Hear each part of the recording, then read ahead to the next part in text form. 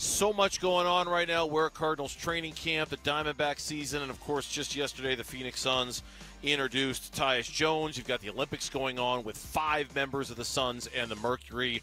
A lot to talk to our next guest about, and joining us right now on the Arizona Sports Line, the CEO of the Suns, the Mercury, and the Footprint Center, Josh Bartelstein, our guest here on Burns Gambo. Josh, welcome back to the show, man. How are we doing today? Always good to be on. Thanks for having me, guys. Happy to be here. Yeah, well, before we talk about the Suns off season, I want to get your thoughts on just the festivities and everything went by, how successful the WNBA All-Star Game was, because it seemed like it was a really big hit for everyone involved. It was awesome. I've told the story in my first meeting with Matt when he hired me. That was the first thing you wanted. You wanted a WNBA All-Star. You wanted it in 24.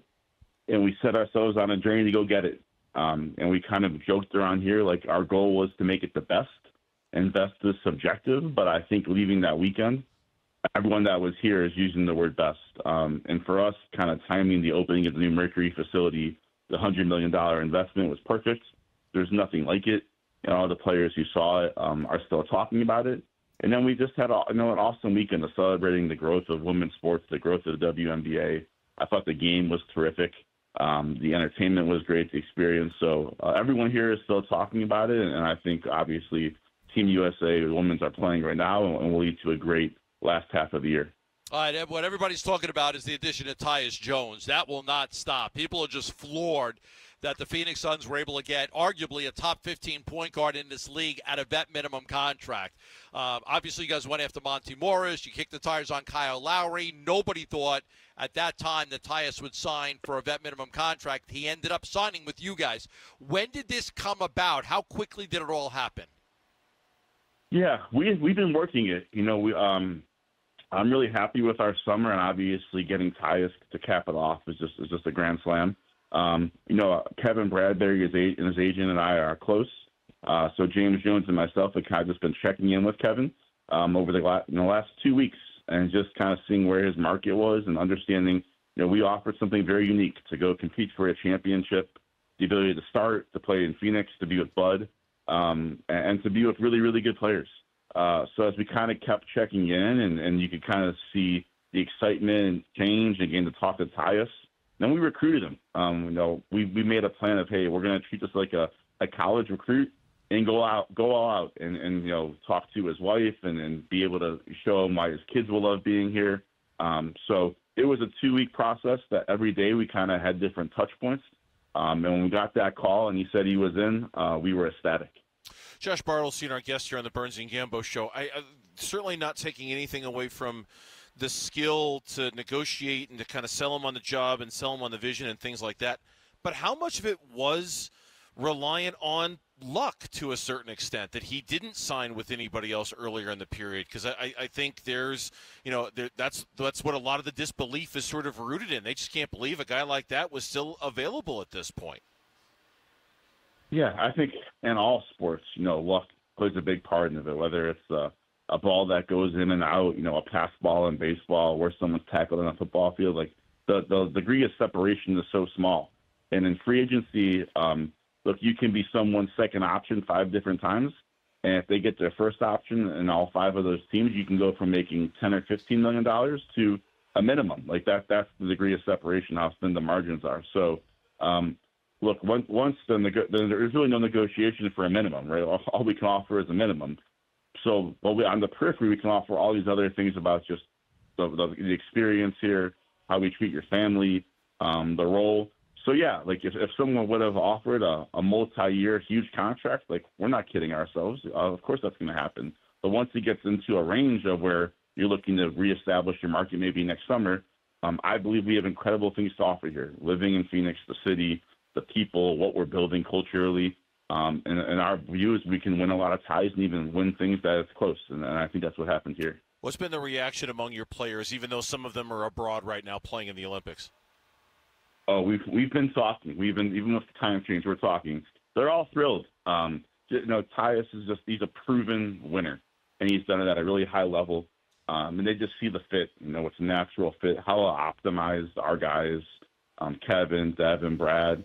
But just really the whole roster. I think when we look back on this offseason, I was James Madden and I were all speaking yesterday, and just the last day of the regular season, we got Grayson's extension done. And I think that's a great extension, and having Grayson here, and I think if you look at the market, he probably, is getting more than that. So getting that locked in was huge, and getting Monty Morris and Tyus, re-signing Royce, re-signing Bull, our draft, and getting two guys we really, really wanted and targeted, and getting two more picks, adding Coach Bud. So now that it's kind of, I hope, slowing down a little bit here in August 1st, but looking back over the course of the last 2 months, we've really, really happy with the team we've put together, and obviously Tyus, our players, are thrilled with adding him.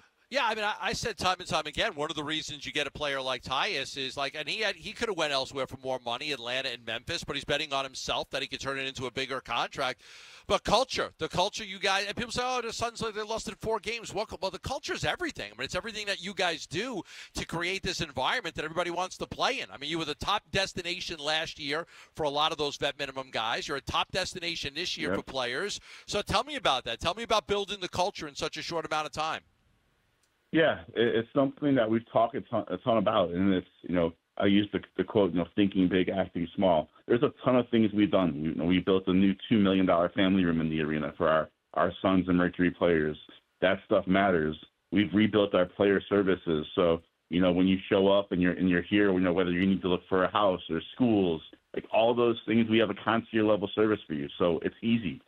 We want to make your life as easy as possible as you play for the Mercury or Suns.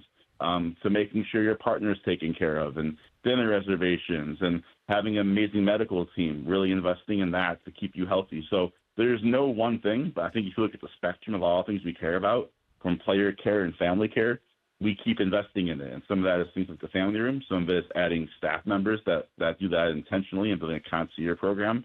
Some of it's just how you're treated and the communication and relationships.